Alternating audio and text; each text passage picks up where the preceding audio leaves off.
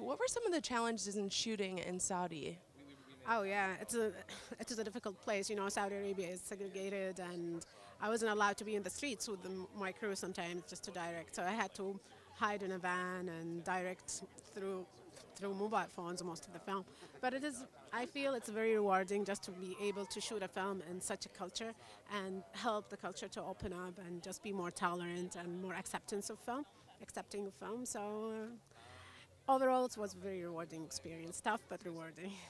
Yeah, I can imagine being confined to a van would be a little difficult. Does that make you want to find another project that would allow you to sort of be out in the open working and directing?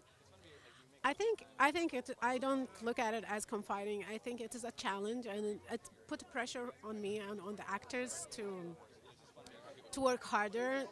They really wanted to master their performance and rehearse before, and I had to give really clear directions. And for both of us, I think it was a good experience and a good exercise. And I think it is. And I will find projects in Saudi wherever the world takes me. It is not. I'm not afraid of challenge. And this story sounds like it comes from some of your personal experiences. Can you tell me what in your life inspired the movie?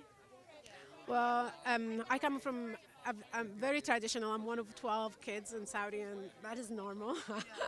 So I come from traditional background, but my family is very liberal. They weren't, they were never bargained on my dreams or something just to give in for the social pressure. But a lot of my friends, I went to government school and public schools all my life.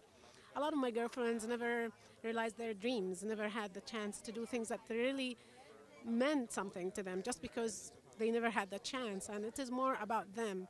It's not about my experience, but about the life and the things around me.